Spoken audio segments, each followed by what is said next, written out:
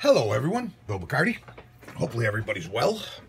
Not going to be a not going to be a picking video. It's going to be a package opening. I got this from Fast Charlie. I did get it yesterday, and I normally like to open them on the day I get them, but I didn't get home from the shop till like 1 o'clock this morning, guys. It's been a really tough week. And I'm going to do this package opening, and then I'm going to tell that story that I started to tell on, was it Tuesday? Yeah, it was Tuesday. And I had to concentrate on that Monkey Lock Picks lock. That was a tough lock, guys. Jesus Christ, was it tough. Okay. Well, there's more than just a couple locks that he said he was sending in here. Make sure there's no notes or nothing in here. There's a bunch of challenge locks in there. That's just packing. Oh, yeah. Locks and tools. It says, Bill, have fun with the locks and tools. I can't read his writing. Lock too tough for me. Sure.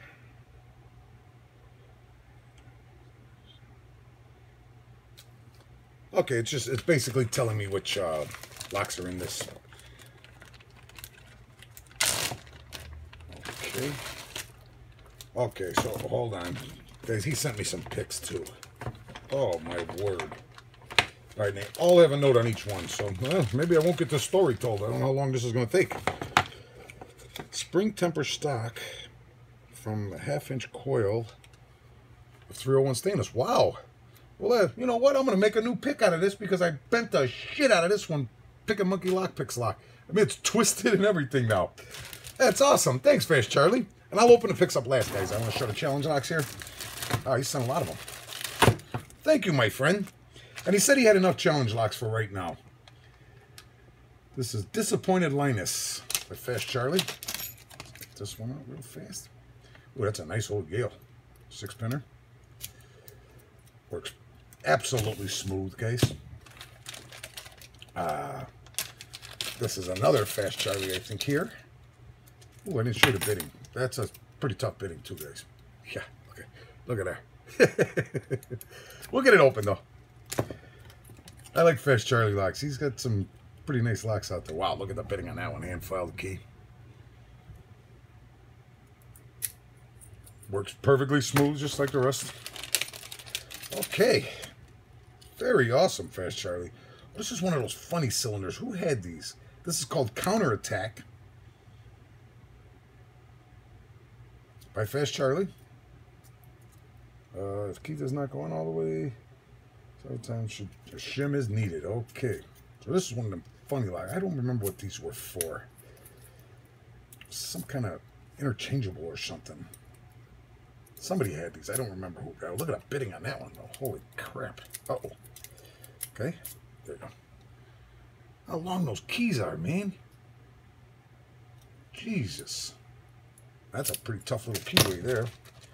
And this is the one that I was asking about, why the package was sent, actually. It's Little Spiky by R. Decline, Average Picker.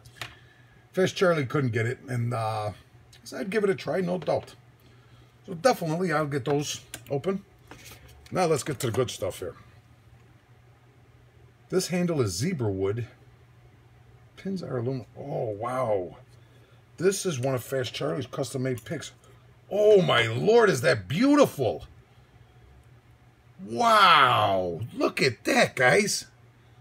Fast Charlie, thank you so much, my friend. Well, I'm going to have to make you a nice package now. Okay. I'm going to put this with this one so I can read all the notes on them. Very, very cool. I had a piece of scrap government steel, so I thought I would make a box cutter type. Look at this. Oh, I'm going to use that to open up. Oh, my man, that is sharp. Holy cow. Fast Charlie, that is really cool. That is just awesome, my friend. Here, we'll put this one here. And then this is made from 21 thousandths Fueler gauge from McMaster Carr. This design is based on a Lucy Sparrow's Tron. Oh, I love these picks like this with just the rubber handles on them. Oh, he marked them too. This was 28 thousandths.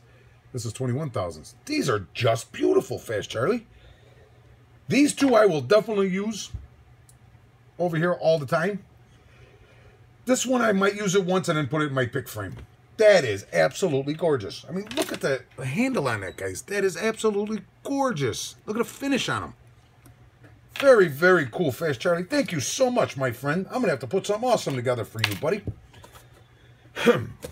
Okay, let's see how deep we are into this. All right, only 5 minutes. So I started telling a story the other night. And what happened was my phone started blowing up at like 5 o'clock in the evening, guys. And the first time it was one of the regular maintenance guys at this big building that we do not far from my home. But it's a big account. I mean, they have a lot of properties. And this is a brand new building. Maybe, I think we put on a master system about 9 months ago, maybe. All brand new hardware, brand new built building, beautiful Hager mortise locks. And I'm not a big fan of Hager, but they bought the upgrades. They're pretty nice what they put in. So anyway, my phone starts blowing. Now the head maintenance guy is calling me. And he says, Bill, I can't get keys into people's doors. They won't work. It's something wrong with your master key. He says, absolutely no way. It's impossible. So I asked him what was going on. He said he couldn't get keys to slide into the doors. And wanted me to come out right away. So I said, okay, I'll be there. I was there within a half hour. So I get there. I figured out right away what was going on. And the first thing I asked the maintenance guy, did you fire anybody lately? So he said, yeah, we fired a guy last week. But right then I knew what the problem was. He went around and crazy glued. Not just a few. Altogether 166 mortise locks. Now remember, guys, it's 6:30 in the evening now. Where do you come up with 166 mortise, 1/8" mortise cylinders? Because you're not going to fix them. They're all crazy glued. You got to either drill them or snap them out of the doors. And I don't know if you know what I mean by snapping them. This is just one that I'm making for one of the guys, Ultimate Adversary lock. Snapping them, you have to grab them here or get something that you're going to slip in that core.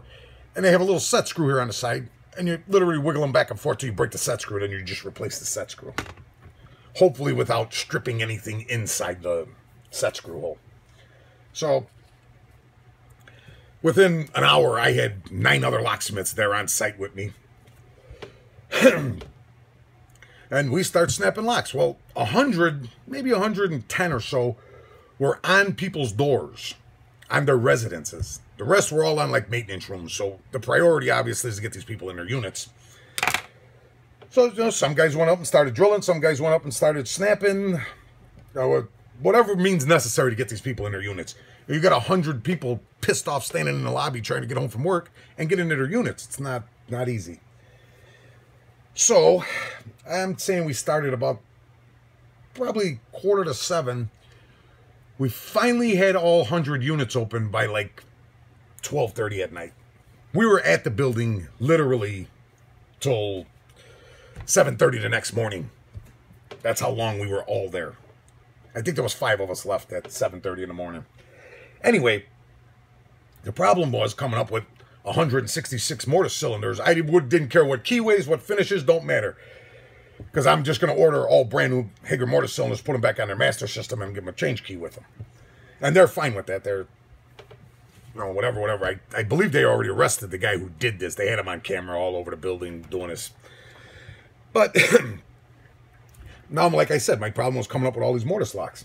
So I went to the store. I dug up like 84 of them or something. One of the other guys had 10 or 12 on his van. Another guy had 10 or 12 on his van. So we ended up coming up with 160 out of the 166. Because we had to obviously relock these people's units and give them keys. So nothing's on the master system right now in that building. Only the doors that weren't messed with. But all the new mortise cylinders, they're all off the master right now. Let me just see.